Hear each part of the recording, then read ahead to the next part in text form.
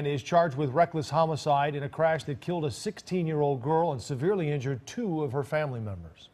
WGN's Gaynor Hall is at the scene of Saturday's crash and joins us with more details. Hi, Gaynor.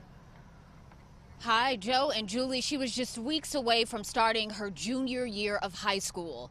Today, some of her friends met with grief counselors before they went to bond court.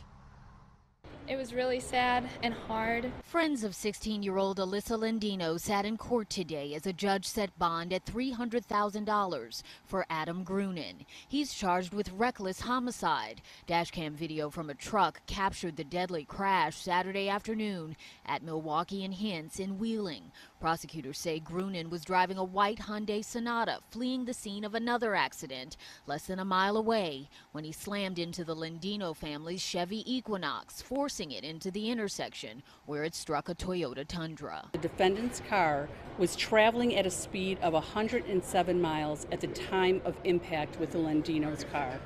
Analysis further revealed that the defendant did not brake prior to the impact.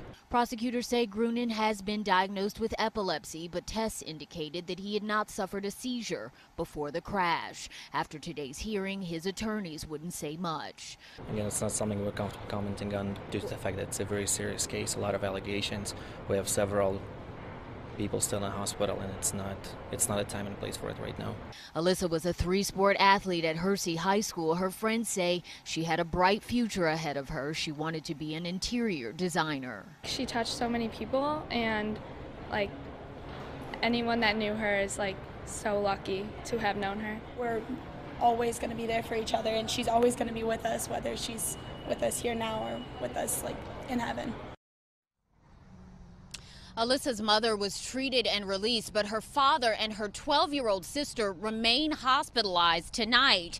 Now, drugs and alcohol not believed to be a factor in this crash, but police say Grunin refused to cooperate with the investigation. His parents plan to post bond, and he's due back in court on August 16th.